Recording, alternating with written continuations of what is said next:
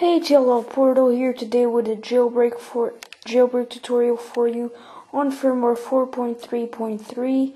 This is an untethered jailbreak, which doesn't even need a computer, and of course you guessed it, JailbreakMe 3.0, which is done from Safari itself. So the iPad 2 is now jailbreakable, so I'll walk you through the steps, which are very easy.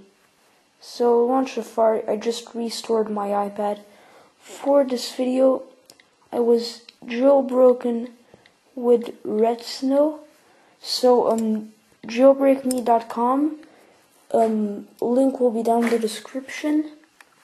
Actually, no, or I'll have an annotation. So yeah. So there you go. We're on the website. So this is what it looks like.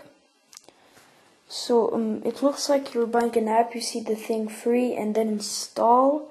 So you have more info and all of that. So jailbreaking is legal.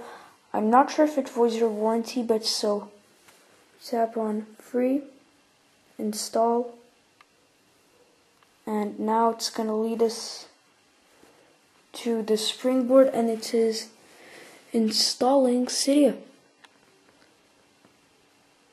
And so the iPad is being jailbroken. As you can see, this was a really fast process.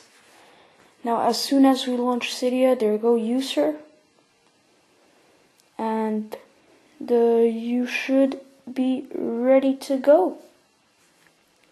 There you go, you are jailbroken. So as you can see, this was a very short tutorial. Thank you for watching, and bye.